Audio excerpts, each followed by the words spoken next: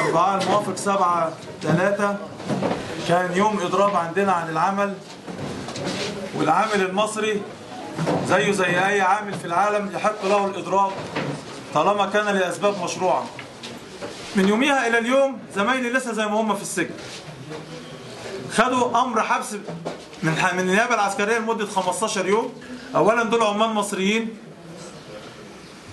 مارسوا حقهم الطبيعي في الإضراب، وقفوا معدتهم وشغلوا معدتهم، وأخذوا من بعد ما ربطوا معدتهم ونزلوا فخدوهم بحجة إن هم يعترضوا القوات البحرية. أولا زميلي ما طلعش للقاعدة البحرية، ده القاعدة البحرية اللي بعتت صواريخها ولانشات الصواريخ بتاعتها إلى الميناء عندي، مش أنا اللي طلعت له. وأنا دي منطقة عملي، وهم الناس طلعوا ممنوع أي حد يدخل المنطقة دي، يعني حرصا منهم على شغلهم على منطقة عملهم. طلعوا عشان خاطر يمنعوهم من انتوا رايحين فين انتوا جايين فين. فلما لقوا لما مسألة لا ده الجيش والجيش بيقولوا احنا جايين نأمن، سابوهم وراحوا رجعوا وكان الاعتقال.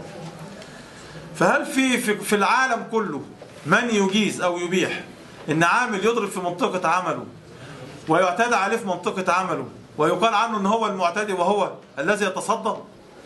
انا مش عارف، ده منطق لم نعهده في اي مكان في العالم. انا اسمحوا لي من هنا انا بقول حاجة. أنا بعلن إن يوم 1 مايو بالنسبة لعمال مصر يوم ميت. ما ينفعش يكون يوم عيد. ده يوم صمت عمال.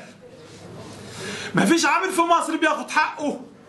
ودي منظومة أنا مش عارف إلى إمتى هنستمر فيها. وبحترم القيادة العسكرية بتاعتنا اللي شايلة هم فوق طاقتها. بس في نفس الوقت لما يتدخل معانا بالسرعة ديت وبالكيفية ديت يبقى أنا هحترم مين؟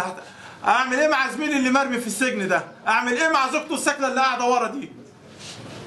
اذا كان الجيش خط احمر فعمال مصر ايضا خط احمر. والا هي بقى مصر هتبقى ايه؟